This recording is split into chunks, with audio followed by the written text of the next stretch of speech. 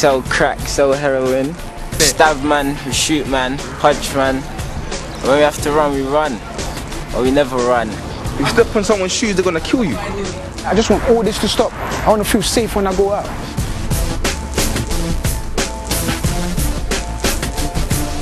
In the last year, 11 people have been murdered in Hackney.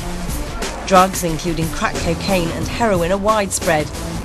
But does that make violence and gangs an inevitable part of young people's lives here?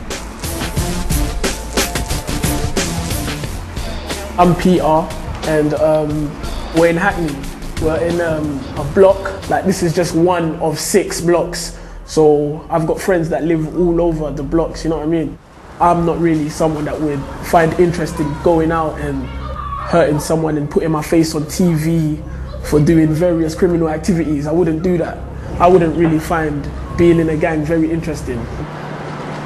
Hello, my name is Bianca. I'm 16. I study performing arts. My star sign is Taurus. I love children. I want to get married in about 20. This all around us is the block, basically. All around us is the block. It's like, it's the ends. Ends is like your area, like, these are my ends because I'm from M4, so it's like rep your ends, basically. It's like represent your ends, basically, yeah. Do you like your block? No, not really, but like, just gotta live with it, innit?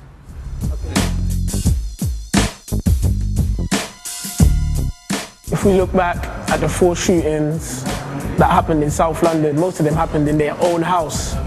And me personally, I would feel safe, or 100% safe in my own house, because I know I'm behind my locked doors. From time someone comes into your house and invades you, then you can't feel safe. Me, really, it don't make my life stressful, because this is what happens every day. Basically, I think you can't feel safe anywhere, nowhere at all. You're not safe in your own home.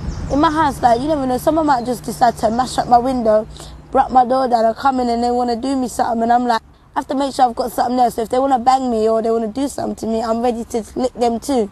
Not that I like fighting, I don't like to fight because I don't believe in violence, but if it's self-protection, then yeah, I'm going to do something about it.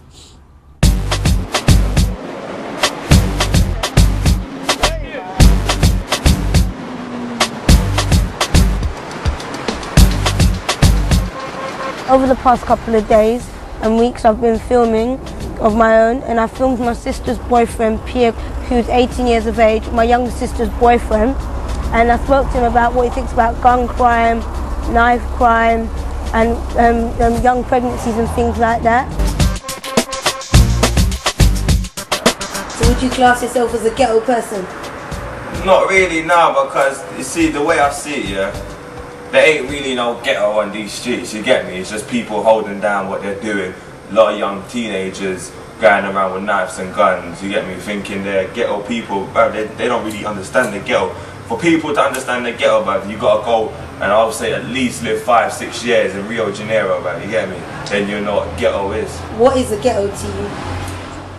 Man, to me, I don't personally, my view of ghetto, yeah, it's like not someone that wears hoodies and wears someone that got baggy trousers. I'm talking real bad breeds, you get me? People that are like, that's done bare shit from, you know what I mean, that ain't been caught. Robberies and bare different things, like proper big robberies, not little robberies where you go on the street and rob someone for their phone and shit. No, I'm talking big boy robberies. Have you ever stolen anything in your life? Nah. Obviously everyone has, innit? I've done my thing, other people do their thing. Young people make up over 1/4 of the population of Hackney.